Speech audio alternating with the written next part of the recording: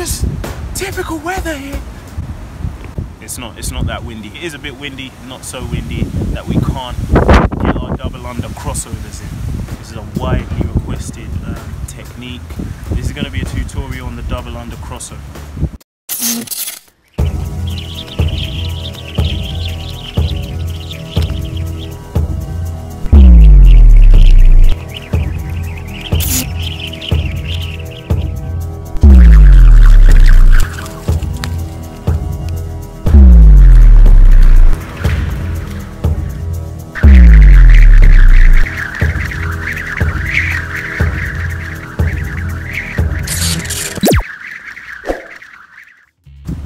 Thank you to Declan, thank you to Frederick Peugeot for requesting this. As I say, your requests are really helpful for me.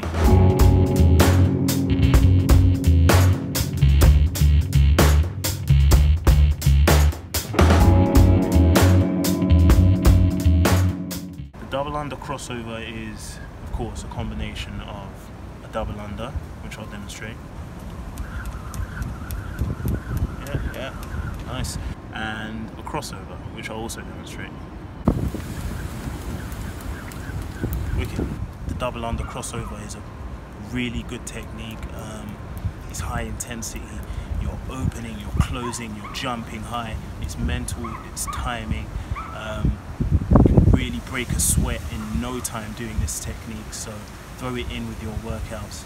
If you missed the last video on the crossover technique in which it was fully broken down, check that out. I'm going to link that up in the corner for you.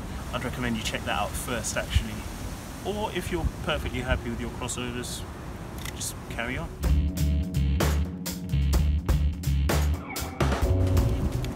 Okay, so the double under cross is 2 rotations of the rope.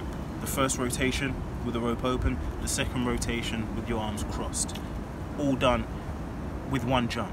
What we need to understand is that when that rope has passed underneath the feet for that first rotation, you have a very small window to get your hands crossed and in place, maintaining technique. If technique fails, the rope will let you know about it in very painful terms. And it's very easy for technique to fail because you're doing a high-speed move and you're trying to get your hands in position very quickly, and therefore you might sacrifice your technique. So just make sure you got your crossovers down and your double unders down first. I'm going to demonstrate this from a side-on angle, and this will help you because you'll get a better chance to see that short window of opportunity that you have to get that rope crossed.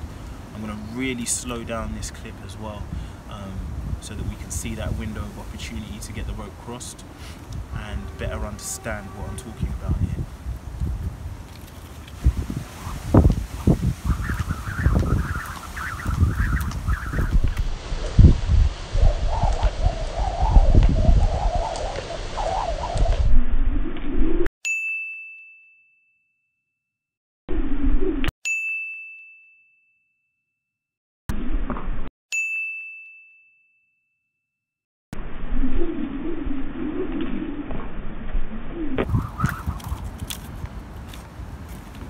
Okay, so as you see, there's a very short window of opportunity to get your hands crossed, but there's also a very short window for you to get your hands uncrossed and get that ready for the next rotation.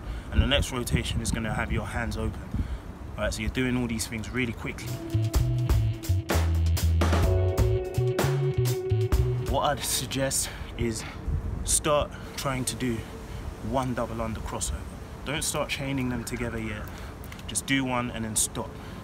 What we're focusing on first is tackling the first window of opportunity, okay, and making sure we've got the rope going around, and then we're able to snap that cross just in time to get the rope across. And then what you'll be able to do is have that second rotation come round, and then you're going to stop. The rope's just going to stop. Okay, we're not going to kill ourselves just yet. We're not going to try and nail it all at once. We just want to get that second rotation done first. After that, what you want to do is make sure that you're able to open your hands out just before you land. What that will do is get you ready for the next rotation, which of course will be open.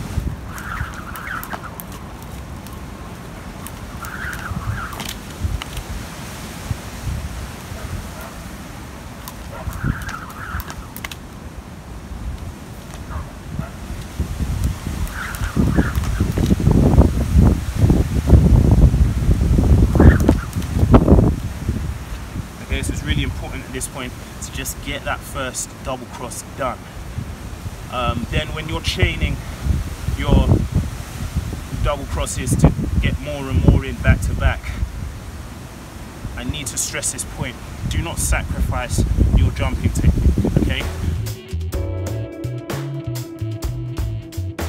Do not sacrifice your jumping technique. The same way you do a normal double under is the same way you want to jump for a double under crossover.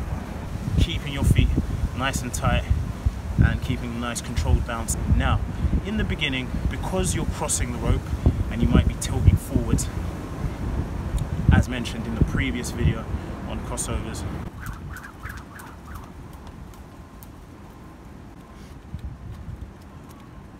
alright, so it's just a slight tilt, okay? We're not overextending, because then we're struggling to get back and forth. It's just a slight tilt, just so that you can get your hand positioning down a bit. Now, because we're crossing the rope and we might tilt forward just slightly, your jump might be slightly different to a regular double under, in that you're slightly tilting your torso forwards and backwards, just keeping in rhythm. But we need to keep our footwork intact. We need to keep our footwork, you know, controlled. All right. The moment you start to lose a footwork, everything goes wrong. So it might help to, you know, just get in the flow by doing some double unders first, and then maybe work on chaining 1 or 2 together, 2 or 3 double under crosses together. You know, just increment it slowly, baby steps.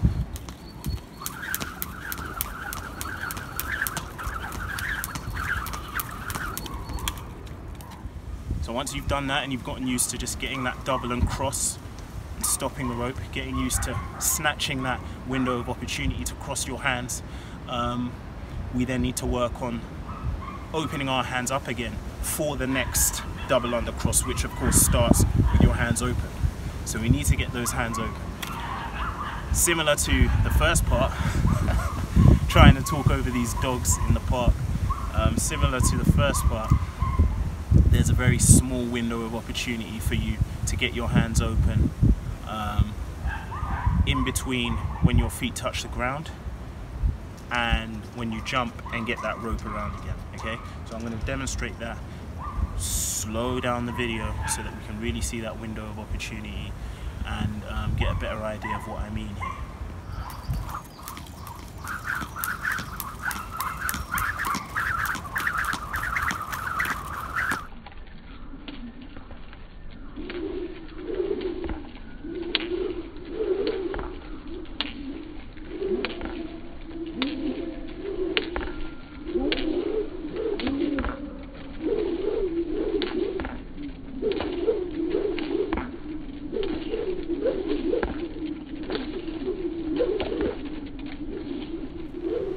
So I hope that slow-mo breakdown helped a lot. As you can see, there's a very small window of opportunity to get that in at all times. We just want to maintain that we're keeping the right technique. We've got our footwork intact. When you're crossing that rope, really get across as much as you can. Get those handles pointed outwards. We can't sacrifice technique. And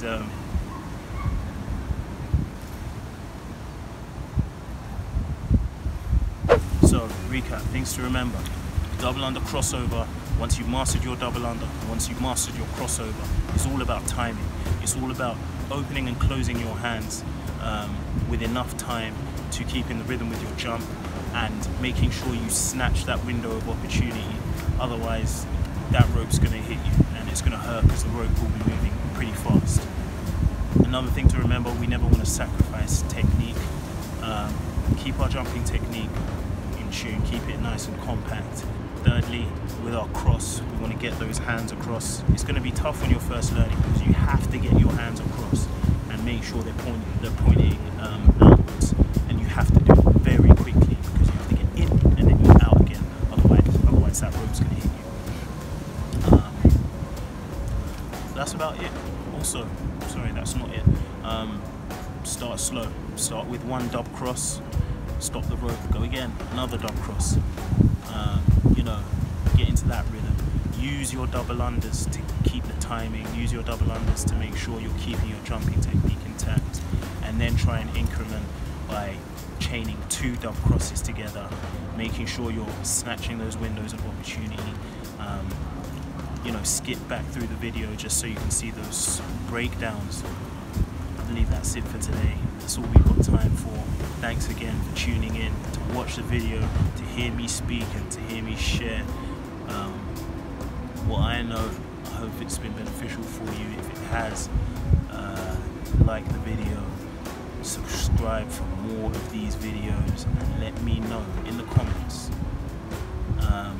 if there are any techniques you would like to see worked on in future. Also, let me know if there are any parts of this video that stood out for you, anything that addressed some sticking points that you might have been having, or anything that you think will be useful in your next training session. It really helps me going forward to make these videos as helpful to you guys as possible. Okay, that's it. Thanks again, and until next time, all the best with your training, and stay raging.